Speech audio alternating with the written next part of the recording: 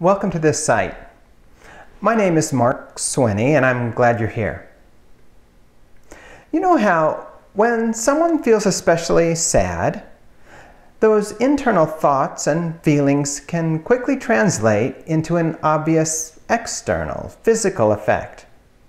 You see it when the person's eyes overflow with water. That can get you thinking. If there are such obvious connections between thoughts and physical tears, what might be the connections between thoughts and overall physical well-being? For a very long time now, people from diverse cultures and eras have been exploring the mental side to health and wellness. What might be the potential for us all on a worldwide scale to learn how to make better connections between thought and healing? Imagine how it would be for everyone if healthcare were somehow more than so narrowly material. A century ago, pathfinding thinker and author Mary Baker Eddy made this observation: whatever guides thought spiritually benefits mind and body. She had experienced firsthand the mind-body connection, but took it much further. She recognized that positive and permanent effects on health and well-being lay in something immensely more potent than only the human mind. She was someone who, through her extensive study of the Bible, recognized Jesus as a scientific thinker and healer who understood the potency of thought's effect on health better than anyone ever has. Today, it's common to hear doctors talking about the mind-body connection as well. For instance, well-known physician and author Dr. Lisa Rankin has some very helpful thoughts about this in her bestseller, Mind Over Medicine: Scientific Proof You Can Heal Yourself. Right at the beginning, she asks, what if I told you that caring for your body is the least important part of your health? That for you to be truly vital, other factors are more important.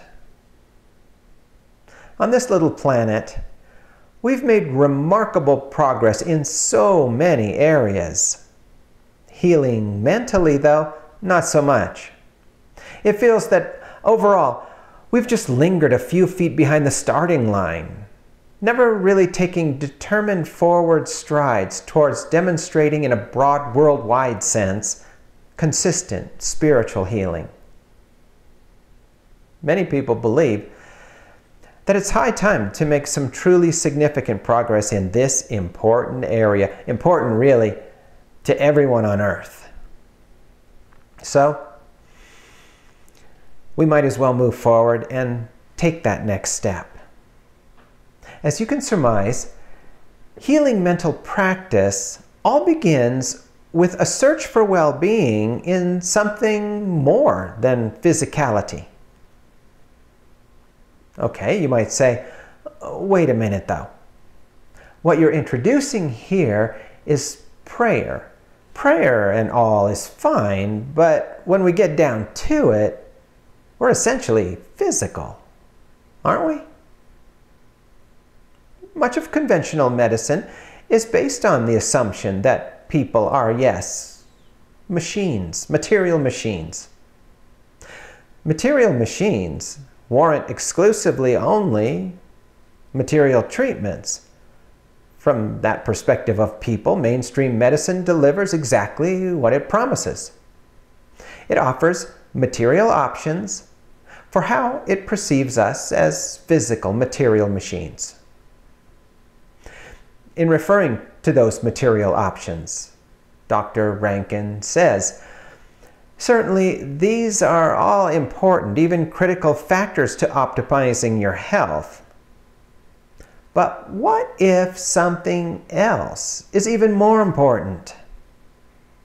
What if you have the power to heal your body just by changing how your mind thinks and feels. Mary Baker Eddy's book, Science and Health with Key to the Scriptures, is her primary, best-known work.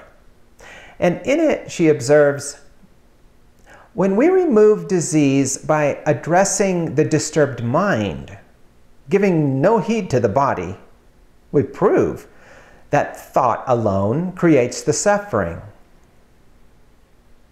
Okay. Does that mean that using willpower, we should just clench our fists, grit our teeth, and mentally visualize health? Well, that's got to be better than holding in thought an image of disease or injury. Is human willpower enough? In treatment, can the variable nature of willpower really be any more reliable than materiality? Through her study of Jesus' healing examples, followed by her own vast practice of effective prayer and treatment, Mary Baker Eddy explains that metaphysical healing includes infinitely more than merely to know that mind governs the body.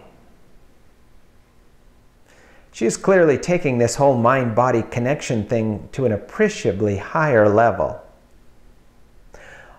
What if health is something more than just a condition of matter or of human thought?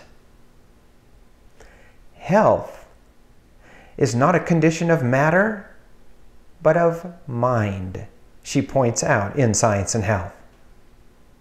New readers of her book soon discern what Mary Baker Eddy is saying here regarding mind. She is using that word in a distinctly different way. She capitalizes mind because she's actually employing it as nothing less than a title for God. God, she sets forth, is an infinitely powerful, yet completely non-material presence, a conscious, very loving presence that is entirely good. The mind that is God, who is really our ultimate creator, she explains, is the source and true standpoint for health and wholeness. Early on in her life, after noticing connections between thought and health, she became curious about and experimented with the human mind's faith behind things like the placebo effect. But then went on to look for health and wellness beyond matter and human thinking, and instead in divine mind. For all mankind, really, this was a tremendous and very progressive leap. Next, she proceeded to prove the validity of her discovery through the healing of many, many diseases, disorders, and injuries. Okay, so on a practical level, if health is a condition of more than matter and more than human will, but is a condition of divine mind, how do people like you and me connect with it? How does this change of perspective brought about by the influence of this mind that is God actually cure? Let me give you an example. Early one morning when I was a teenager, I woke up suffering from severe food poisoning. Without waiting, even for a moment, I turned to the presence of God to help me. Previously, I'd learned from reading about the way Jesus healed people that he didn't depend on just himself. He actually went unto his Father, as he put it. He used the term Father as a name for God.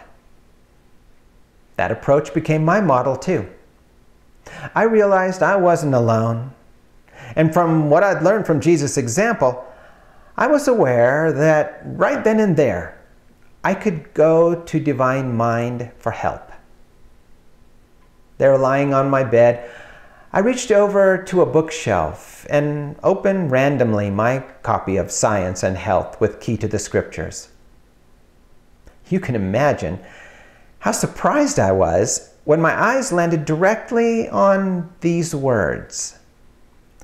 Admit the common hypotheses that food is the nutriment of life, and there follows the necessity for another admission in the opposite direction, that food has power to destroy life, God, through a deficiency or an excess, a quality or a quantity.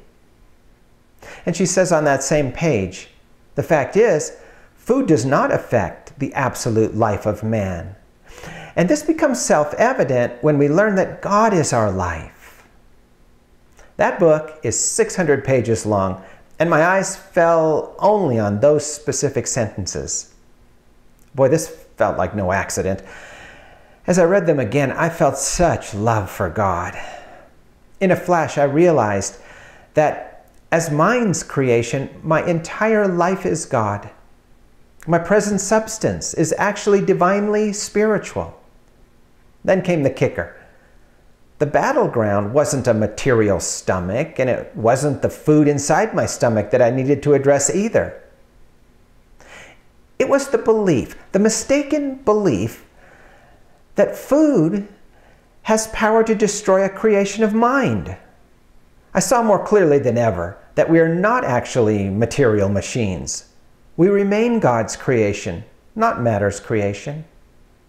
Effective prayer is not about using the power of divine mind to manipulate matter. It's entirely about mind and its intact mental creation, already spiritually present and whole. Complete spirituality. That's something very real and tangible right now. The divine authority of this truth is something for which to be grateful, because really, for anyone, it destroys the lie of sickness. It gently dawned on me that the power of the divine mind that is God had transformed my thoughts and perspective of myself. I glimpsed the fact that my health truly is a condition, not a physiology, but of mind. No material machinery, just spirituality. Health in mind. The sickness was completely gone in just a few minutes. There were no physical after effects because the permanence and solidity of divine mind was behind my mental transformation. When I look back on it, that healing is defined for me as a human, very mistaken, fearful perspective disappearing, with all remaining clearly in its place being the perspective and intelligence of the mind that is God. You may be able to hear in my voice and see in my eyes how these ideas about prayer and healing mean so much to me. What do these ideas mean to all of mankind? Over the years, I've had and seen quite a number of healings in this manner. And I believe that it's time for mankind to move beyond the power of God to cleanse thought and heal as just a curiosity. And, you know, these kinds of healings are just the low-hanging fruit. Higher up is the knowledge and recognition of the entirety of our presently intact spiritual identities. But we must start somewhere and take that first step. Explore this website, and you'll learn of many people's very inspiring experiences. Imagine what it might mean for people to understand that healthcare can be mental, beginning with health itself, recognized as a condition not of physicality, but literally of the ever-present loving mind that is God. What might be the potential for us all on a worldwide scale if we each learn something of how to make better connections between thought, divine mind, and healing?